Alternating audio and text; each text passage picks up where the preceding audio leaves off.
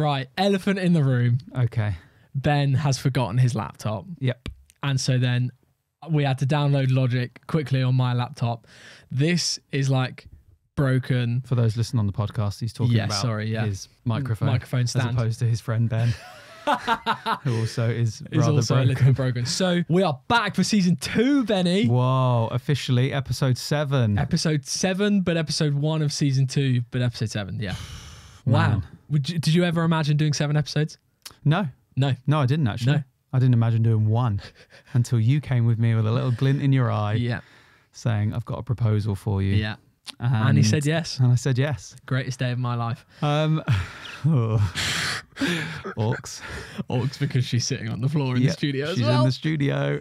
Karen, say hi. Hi. Woo! There you go. That might have peaked, sorry. Can you tell me your favourite thing from season 1? Like, what was your favourite moment? Oh, that is a good question. I really enjoyed being challenged by you to find out more about my postman. Yeah. Or postwoman, as we then found out. Rianne. Yeah. Sorry, Rianne, if you're listening. Probably that. Just a bit of fun. Yeah. Nice. There's a lot of good moments from season 1. What about you? Vinted. Yeah. That was obviously super. Wow, I had to latch onto that quickly. Yeah, that was really close. did. Yeah. I think some of the feedback that we've had from season 1 has been really encouraging, really positive. And people were excited for season 2. Yeah. So here we are. Yeah. Do you know who has been listening to it? Go on. A good friend called Lauren. Say hi to Lauren. Hi, Lauren. I was supposed to have a present for you, Ben. Right. And I've forgotten it. Yeah. Good friend of mine, Lauren. She has been loving the podcast. She listened on the way home from work on a Monday. And a couple of weeks ago, you mentioned that you'd run out of your Christmas chocolate. Gutted. And so I'm just tidying up at home, and Lauren comes, knocks on the door, and she comes with these 2 massive bars of Cadbury dairy milk and says, "These are for you and Ben." I listen and I love it. Keep going. And it was so warming and I loved it. And so promise you, I have not eaten yours. Promise you, it's still in my bedroom. I just completely forgot to bring it with me today. That's okay. But yeah, people are listening and people are enjoying it. Yeah, which takes us onto our high lows. Yeah. It's going to work exactly the same this season, guys. We're going to kick off with high lows. My high of the week, I had a team day on Thursday in London. This is where I gather with my little unbelievable team. Again, we are unbelievable, but that's also the name of the team. Phenomenal. And I get there and Nancy arrives, who's my boss. What a privilege. Who loved how many shout outs she got in episode 6. Yeah. For those who this is the first episode. In episode 1, apparently we said privileged so much that Nancy picked up on how much we said privileged and then gave me that as some feedback. So every time we've said privileged since, we've also said, sorry, Nancy. And Nancy rolled up to the team day, took out 2 massive bars of chocolate, put them on the table and 5 cream eggs. Come on. And was like, listen to the podcast. These are for you and Archie. Wow. And I was like, man, this is incredible. For both of us? Well, in fact, they weren't. Hang on, then. They weren't specifically for us. They were just for the team day. And then I took a bar and a couple of cream eggs home. Yeah. And have I received any of that? No.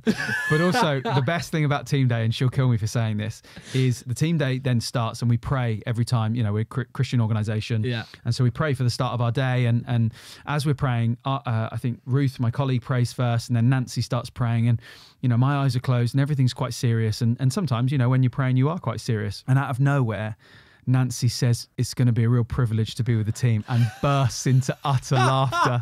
And I just lost it. Honestly, you burst into laughter or Nancy? No, Nancy. Okay, at least she did first. Yeah, it was class. She just went, and then she was like, "Are you just getting ammunition for episode 7 of the pod?" And I was like, "Of course maybe. I am." So there you go. So that's my that was a real high to be with the team, but also for the chocolate and just privilege is catching on. Sorry, Nancy. What about your high? Karen and I just went and picked up a lovely new TV stand off of Facebook Marketplace, not from Kelly Phillips of man, Wednesday. that was going to be my next question. It was almost a redeeming situation where she could have clawed one back for the team. Who did you pick it up from? Claire, but also Chris, because Claire wasn't there. Claire and Chris. Chris. Cool. Surname? No idea. Wow, just Claire and Chris. Claire and Chris. If anyone ever picks up anything from Claire and Chris, let us know. And so we've got a lovely TV stand for, you know, good price. TV, I imagine. Yeah, good price, you know, love a bargain, and excited to have that in our future home. Yes. Which is exciting. So we're kind of gradually building the, I don't know, repertoire, the right word? No, it's not the right word. You're slowly building Inventory. Sure. Yeah, going with I it. guess it is inventory. Yeah, slowly building up different things. And so, yeah, that's really exciting. Can I just say, Yeah. last time I said I really wanted a chocolate bar, we've got 2. So what do you desperately need? A sofa. So guys, if you've loved the podcast, I'm not going to ask for it specifically. I'm just going to, I'm not even going to think about a couch. I'm just going to say, if you've enjoyed the podcast so far, thank you very much. Archie might need one. So there we go. There you go. All I can do is ask. The Lord works in mysterious ways. He really does. So sofa. So far, we're having fun. And we continue on to season 2. Yeah, we do. Lowe's. Yeah. Do you want to go first? Speaking of things we need, my car. Little Diane. Diane? That's what I've called my car. Where did Diane come from? Mate, that is a great question. Diane the Daihatsu? No, she's a Volkswagen Polo. Yeah. Long story short, and I'm going to condense this because obviously everyone loves a story, but also nobody really needs to hear this. When I picked up my car, I got it during COVID, peak COVID, 2020. No, well, less than peak COVID, but 2021. Yeah. Was still in lockdown right after Eat Out to help out. You know, those glory days. Yeah, wow. What a time. We won't get political. Wow. And then I was in Milton Keynes at the time. I drove I got a train to Birmingham to pick up the car, but it was a Facebook Marketplace purchase. So it was like, I'm potentially interested in the car, but also I'm getting a train. Like I'm putting all my hopes on this. And so I went to pick up the car from somebody called Robert, and then a guy called Andrew met me, a bit like your Chris and Claire situation with the table, but more serious because of more money. And he was like, you know. You don't know how much my coffee table was. That's true. I don't know how much your car was. It's probably the same It price. probably does. At the moment, they do exactly the same things. And that is just nothing. So this guy turns up and he's quite dodgy. He's like, he couldn't make it because he's working. All this bloody blah, blah. I take it for a quick test drive. Everything's fine. One of the wheels are off, but it's not as in like it hasn't got 3 wheels. It's got the spare wheel. Flying off. It's got the spare wheel, but the other wheel's in the boot. So I'm a bit like, you didn't tell me about this. But also, I'm not getting a train home because I'm here with the cash. I see. So they'd put the spare wheel on. Put the spare wheel on, but the other one was in the boot with like a huge slash in it. It was so complex and so weird. And then basically, long story short, he said, don't worry about the registration. There's a lady called Anne on the registration. And I was like, who's Anne? And he went, don't worry about that. And so I was like, is Anne in the boot? Like what? Like how serious are we taking this? And he was like, no, she died. Diane. Listen, let's have a moment for Anne. Sorry. Let's have a moment for Anne wherever she is. As you're telling me this story, I'm like, why is he telling us about how he bought a car? And because I completely forgot. You forgot what we were doing. I completely forgot what we were talking about. The incredible thing is one of my friends, Rena from church, her feedback was she loves how short the segments are because she's got quite a short attention span, so it keeps her going. Brilliant. So much to the fact that if it's longer, we forget what we're talking about and just carry on. So yeah, anyway, I say long story short, long story, Anne died, we think. So Diane was born. Diane is now dying on me. Yeah. And the only way I can get her to go is to lift up the bonnet, to attach a power bank of my own jump leads that I bought from Amazon. And then I have to put those on, wait for a light to come on, go round, turn the car, and it's basically jump start my car every single time. I didn't even know that was a thing. Yeah, nor did I. A power bank to jump start the car. Yeah. Probably quite a helpful thing to just have in the car. Yeah, I bought one, it worked. I sent it back to Amazon, and then I realised I needed it for a long time. So yeah, if anyone is listening and wants to get me a new car, hey, if we're asking for you guys for a sofa, then I'm asking for a car. The Lord is good. There's my low. There's your low of the week. Low of the month, really. Oh. What about you, mate? What's your low? I've not been feeling 100% about myself recently. Always struggled a bit with weight. Always been a bigger lad. And just in the run up to Christmas, worked really hard, lost quite a lot of weight, and haven't particularly put it all back on. But I haven't been still like losing as much as I had been. And so just a bit kind of like, it's a very easy opportunity to get annoyed at myself and be like, come on, like you can have better eating habits. You can go to the gym more, blah, blah, blah. Sitting tight on God, knowing that he loves me no matter what. People love me for who I am. I don't have to change for anyone, anything. But yeah, sometimes this week especially, I don't know why, just it's got to me a little bit this week. God's still good and he's still on the throne, and that's okay. that's been my low, but just trying to see positives through it and kind of work through that. For what it's worth, when you turned up early, I was like, this guy's looking good. Oh, He's looking really good. Oh, thanks, mate. You had a fresh trim recently? No. Oh, no. Your ears looked taken care of, as in you can tell above the ears. Your ears looked taken care of. Yeah, as in like they weren't being hugged by the hair. It's like when you go to a hairdresser's and they trim around the ears. Yeah. It looked fresh. Oh well, this is probably about a month old. Well, it's looking good, mate. Yeah. Also, just to say on that, as an encouragement as your brother in Christ, it's important that we point each other back to the truth. Yeah. You are made in the image of God. Yeah, 100%. I know that's easier said than done. Yeah. But you are a beautiful, beautiful man. Thank you. And I love you. Thank you. And I know Karen feels the same way. She gave a cheeky little look just for Bants and then gave a thumbs up. Yeah. So love you. Yeah, thank you. Appreciate that. Thank you. Let's go relationship status. Yeah. Yeah. Wow. Jingles are still there for season 2. Yeah, they are. Got some sad news. No, I'm kidding. I'm kidding. Got massive news. Noah Khan, Valentine's Day. Oh my goodness, was incredible. Just again, if this is your first episode, last episode I said I was excited about going to Noah Khan for Valentine's Day. Yeah. That wasn't a special treat. It was just happened to be there on Valentine's Day. The gig was phenomenal. Yeah. Noah isn't great between songs. Oh, he lacked a little something between songs, and sorry for listening, mate. But, yeah, Noah, if you are listening, great music. Poor stage showmanship like that. Yeah. Big news.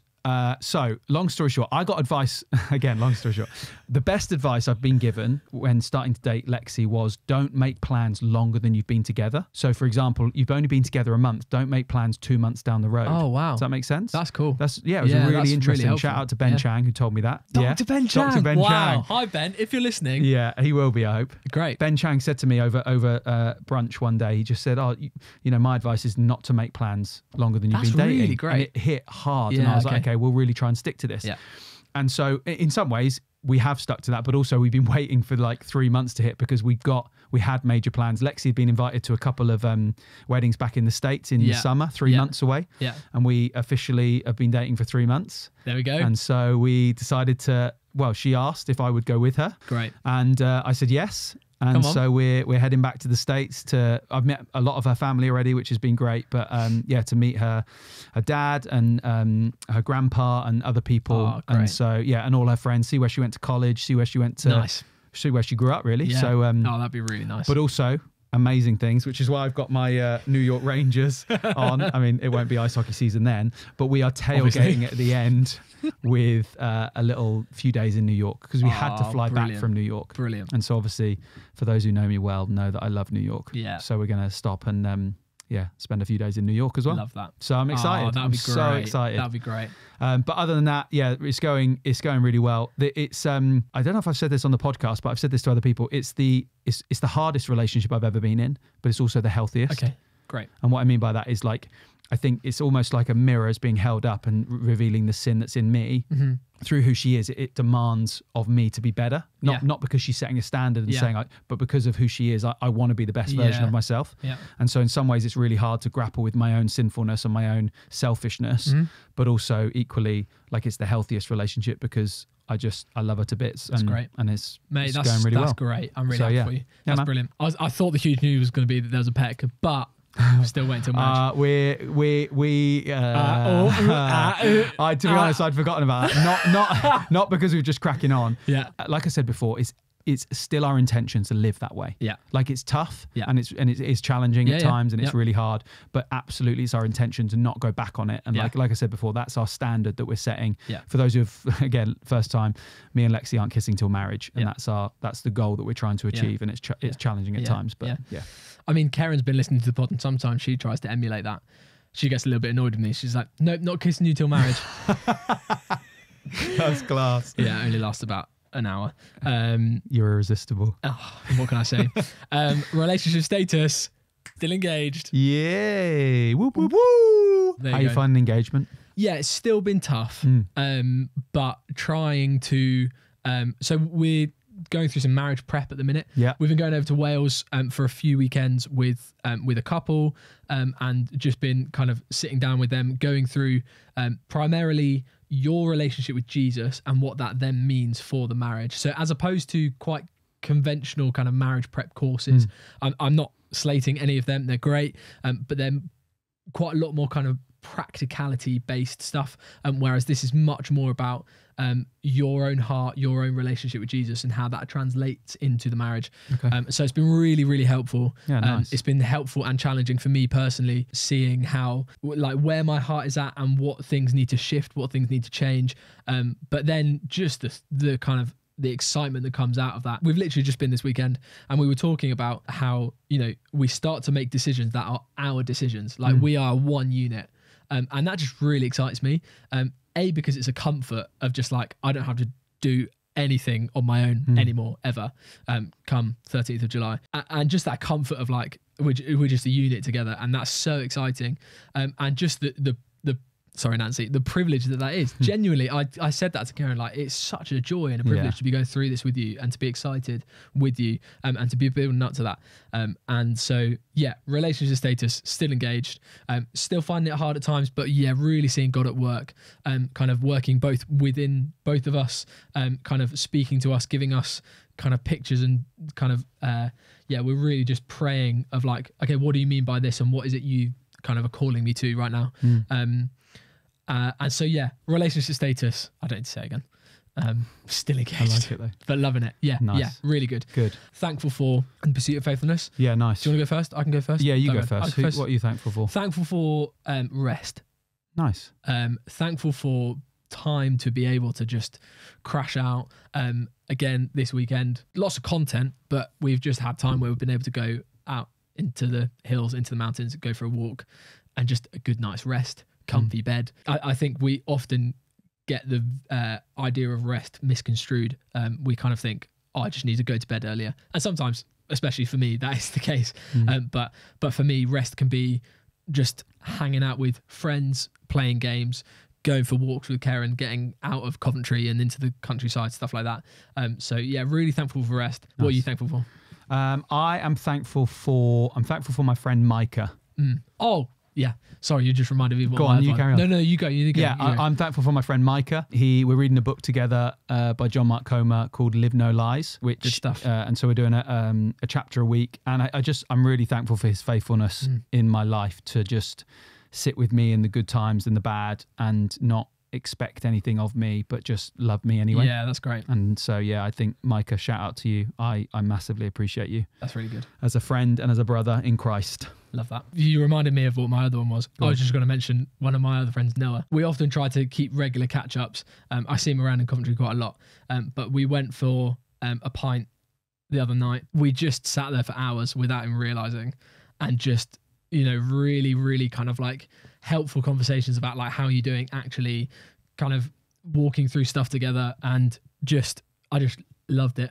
Yeah, just nice. A really lovely time to be able to have those people around me, like you, Noah, the Hodges, those people around me, just really good friendships and relationships with people that we can, that I can open up to and kind of, yeah, really go deep into conversation with. So yeah, nice. Yeah. Wonderful. Pursuit of faithfulness? Yeah, man. We've not got any jingles. Hit me with a jingle. This is going to be massive. Sing grace. No. No to sin. The pursuit of faithfulness begins. There you go. Thank you so much. Wow, that was good. I love that. I panicked. I was not sure where that was going to go, honestly, but that was nor great. Did I. Nor did I. I love that. In light of how you feel about yourself at the moment and how some of those frustrations are playing out, how's your pursuit of faithfulness going? In all honesty, actually, my pursuit of faithfulness is, I'm really enjoying my routine at the minute and my quiet times and stuff. I'm the sort of person who likes to have a regular wake up time, and just so that my day is, I just don't have to change my alarms. I kind of have a regular slot. I'm going to set my alarm at 6:30. I'm going to get up and get on with the day straight away. And so just been really intentional with my Bible study. And so that's been really great. And just, I've told my Alexa to start playing worship music at 6:30 to wake me up, to start my day right. And I just try to be really thankful in everything. You know, we read in Psalm 100, I think it is enter his gates with thanksgiving and praise, or courts, or whatever the translation is. But yeah, just really trying to not just go to God and just be like, oh, this is what's going on, blah, blah, blah, blah, blah, but really just be intentional with saying, look, you are so good, you are so faithful, you have been and you will continue to be, and just giving him thanks for what he's doing in my life, and just really noticing the difference in what that can do for me and my walk with him. Sometimes I don't give enough time to Bible study because I get a little bit too cozy and hit the snooze button too many times. Yeah. But feeling really spurred on to get stuck in and be really intentional with quiet time and stuff like that. And I think, like you saying, how's that translate into stuff like how I feel about myself? I think it just makes me instantly go to God, go to him with those things, and leaving them with him, and just saying, look, I give you these things, these worries, these doubts, and I just leave them at your cross. And I will go to the cross, leave those things there, and I don't have to pick them up, take them with me. They're not my burden anymore. But like the next time I come back to the cross to say sorry or to give him something else, like those things aren't there. Like he's already taken those things. Yeah. And just that picture of like he takes on those burdens, but in a way he kind of like just makes them vanish. Yeah, they're just no longer my weight to carry, and just finding real comfort in that at the minute. What about you? How's your walk? Yeah, I think very similar to yours. I think probably the hardest battle of my day is the between the alarm and getting out of bed. Yeah, of course. I think I just find that so difficult. Yeah, and yeah, when I again, if I start my day right, then it shapes my day, but also there are daily battles and daily things to overcome with insecurities, and journaling is still going strong. And great, as I remind myself, I think just to be honest and with myself, and not try and hide, because I'm tempted to do that all the time, even from God, who knows my every thought. But yeah, I think there is a temptation to hide from God and other people, and I think in that there's a desire to be open and honest, and I think that starts with journaling. If I'm open and honest with God, then there's an acceptance from other people as well. So yeah, I think that's a big thing, but really, like you said, it's really, really hard, but also it's well worth it. Yeah, as we know. Yeah, definitely. I'm particularly reminded of this family at the minute. A friend of mine called Kirsten, she messaged me about her son, and he's been listening to this, and I'm picturing us almost talking to him at the minute and just saying, keep going, like keep on going, because times are really tough, but the best thing is to always pursue Jesus and to seek him first. Really trying to encourage people that it's not easy. Yeah. And saying to you, like, things aren't easy. We know that things aren't easy, but yeah, his mercies are new every morning. We get up and we can give him thanks for what he has done and what he will continue to do. Hundy P. Wow. 100%. That's a throwback. Wow. Well, it's not really a throwback. It's more just, me kicking it with the kids. So question by the family. Yeah. Yeah. Hit me with it. So we are questioned today by Lydia, Karen's twin sister, and her husband Dan. And they have this question for us. Hello, Ben. Hello, Archie. Hello, Archie. Hi, Ben. And hello to all the fellow podcast listeners. We are Dan and Lydia. I am Karen's sister, so we are soon to be brother and sister-in-law with Archie come July. Come on. Dan has a question for you two. Hope you enjoy answering it. So, boys, if your life was a movie, what would it be called? And why? Okay, bye. Looking forward to hearing the pod. I won't stop. Bit of tech issues there. Okay, if your life was a movie, what would it be called and why? That's such a good question. Flip. That's a phenomenal question. Also, Lydia and Karen, you sound exactly the same. Maybe that's a game we'll do eventually, which is who's talking now. Is it Karen or is it Lydia? Because you sound exactly... I mean, you are twins, so... Yeah, identical twins. Identical, so you probably look the same as well as sounding the same. So I imagine you sneeze the same. Anyway, if your life was a movie, what would it be called? It's a tough one, isn't it? Oh, okay. Mine would just be called Sausage. Okay. Why sausage? Because I'm just thinking is it a biopic? Is that what it's called? A biopic. A biopic. Yeah. But also a biopic. Yeah. Yeah. That, a film about someone. Yeah. Yeah. And my nickname is Sausage. Really? Yeah, Sausage Rowl. Oh yeah, obviously. Yeah. Classic. And so... That's the way I rowl. Ooh, I feel like that's quite. Rowling in the Deep. Oh, We could have had it all. Yeah, I want to have a think about that more because that's a really hard question to try and it is a get in stunning because we question. also don't have tons of time No, left. we don't. But I'm just going to go top of my head. 3 seconds. 1, 2, 3, go. Cutting it fine. Ooh. A Benjamin Cutting story. Ooh. Yeah, I don't hate it. I like that. Oh yeah, it's got to be Y. Is it Oh, called that? and why as well? Yeah. Well, that's my surname and my first name, and they're put together, and that makes my name. Maybe. Right here, no, scrap it. No puns. Only Christ satisfies. One man's journey through life. Wait, stop. No, this is all. This is Stop. all. You had Put to this do on a it. put this on a poster. You've got to do this as a voiceover. One man on life's unbearable journey in Birmingham, not Alabama, Birmingham, England. Only Christ satisfies. That's not gunshots. That's just like music. Yeah. There you go. Drums. Sausage rowl. One man's trip to Greg's every morning after his Bible time. That's the way he rowls. We hope you've enjoyed this episode so far. I still got you, don't worry.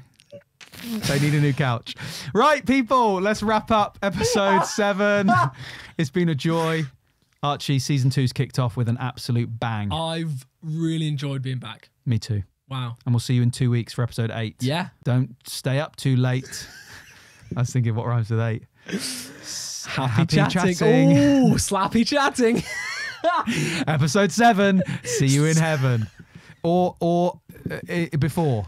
Just, I didn't want to say see you in heaven. Oh. That was too. I thought you were then just rhyming or before.